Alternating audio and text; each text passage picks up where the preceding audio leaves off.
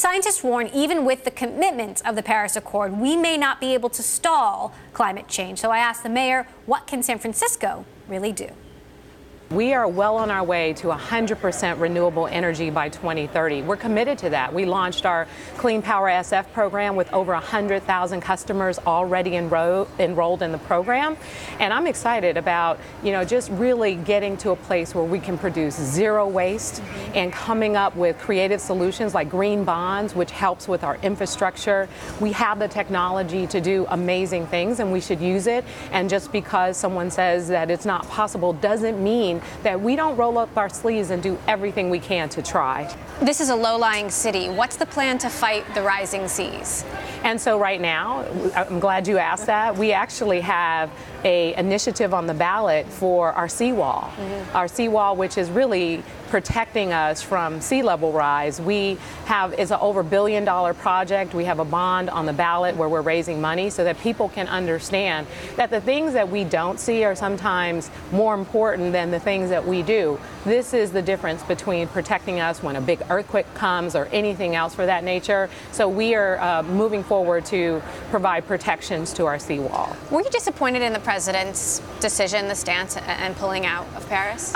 Everyone, I think, who cares about the future of our planet had to be disappointed. But what that has done is inspired people from all over the world to come together for this global climate action summit to not just talk about what we want to do, but to actually put words into deeds and get things done.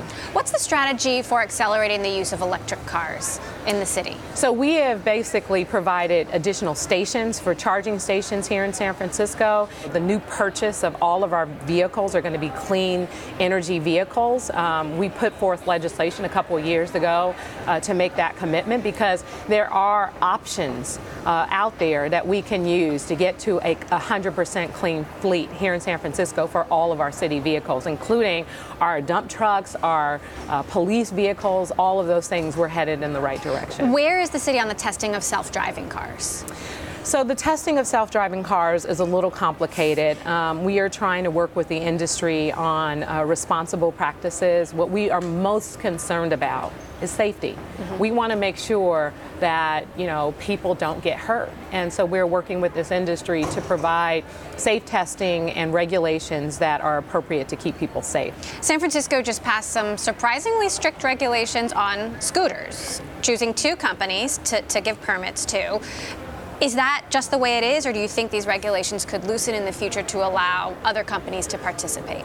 I think what happened when the scooters just start showing up all over the sidewalks in San Francisco a couple of months ago, people were like, well, what do we do with this?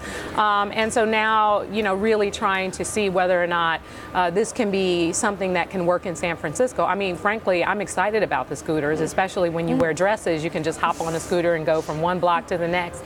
But we also, again, safety is a #1 option. People are riding on sidewalks, narrow sidewalks where people are walking. That's really a problem. So I think our goal is to make sure that people are using them safely, that we test this to see how it works. But I think this could be a great addition to San Francisco. There are some other policies that some in the tech community might view as tech unfriendly. The gross receipts tax, the proposed ban on office cafeterias. Are you taking on big business?